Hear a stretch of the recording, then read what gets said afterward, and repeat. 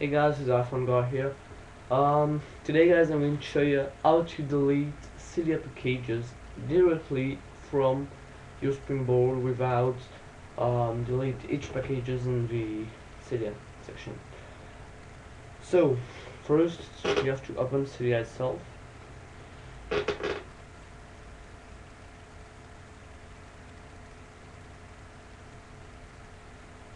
As loading. Each time it's very long to open Cydia. Okay. And you are going to search for something called CI delete, like that, right? So take the first one and install by using the install button right here. Confirm. Here we go. Now downloading, it's installing it on your iPhone or iPad, and you'll have to restore your Springboard. Sorry. Okay, restore Springboard.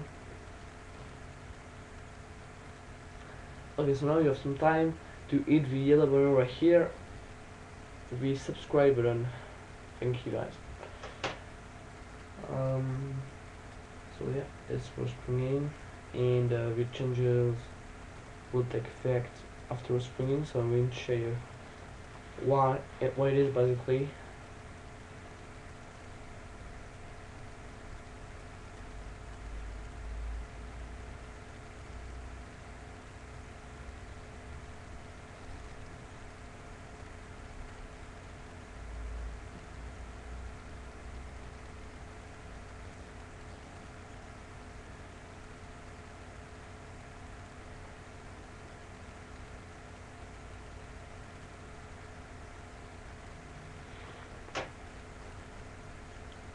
Alright, my lock screen.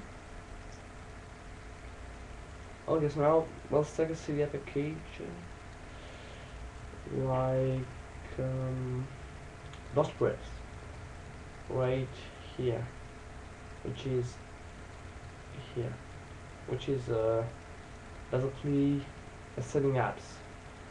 So as you can see, you have a graph like the App Store apps, and you can get it by just